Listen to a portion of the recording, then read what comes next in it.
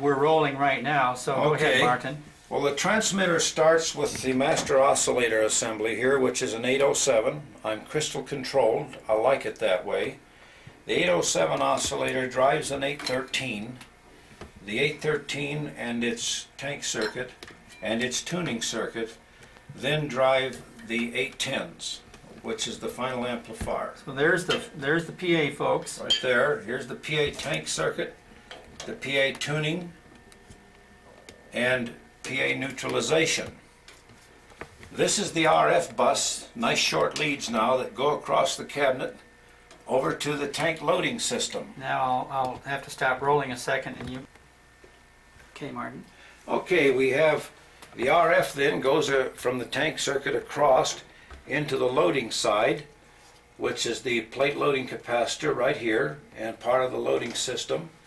And here, these are the 810 modulators. The 810 modulators are driven by a pair of 6 L6s down here. I hope that's right. Yes, they are. 6 L6s. And remember, these 6 L6s then are driven by the Heathkit audio amplifier, which is external.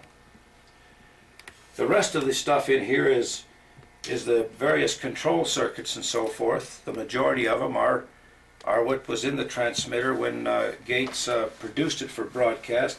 I've only incorporated a very few things. One was an antenna changeover relay and a control circuit down here to incorporate my push-to-talk.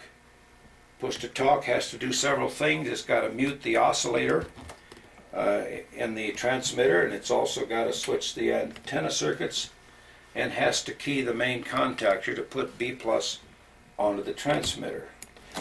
All of the power supplies are located in the bottom of the transmitter. Could you point out some of the iron, Martin? Yes, I can. It's a little dark in here. We start here with the plate transformer, and here is I've put in solid state diodes for the high voltage and took out the 8008 Mercuries, because Mercuries kept firing over on me. They were getting old and tired. We have the modulation transformer back here, the reactor, and various chokes. And it's just a very basic power supply. It's powered by 220 volt single phase. There's nothing in this transmitter that was 110 volt, so I had to put in a step down transformer down here of my own so I could get 110 volts for various controls that I needed. So Martin, for someone who, like yourself, has an interest in getting a broadcast transmitter on the air, which you've done, you would recommend that maybe first they consider getting some 220 service in their shack or in their ham shack. You almost have to. If you're going to buy a broadcast transmitter, there's several things to watch out. Make darn sure that you don't get one that's powered at 440 volt three phase, because if you have that, you're going to have trouble getting that sort of power into a residential home without a lot of expense.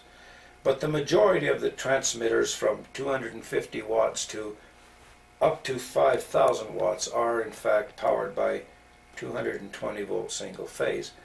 And you'll need a service of about 20 to 30 amps of 220 to give you adequate power.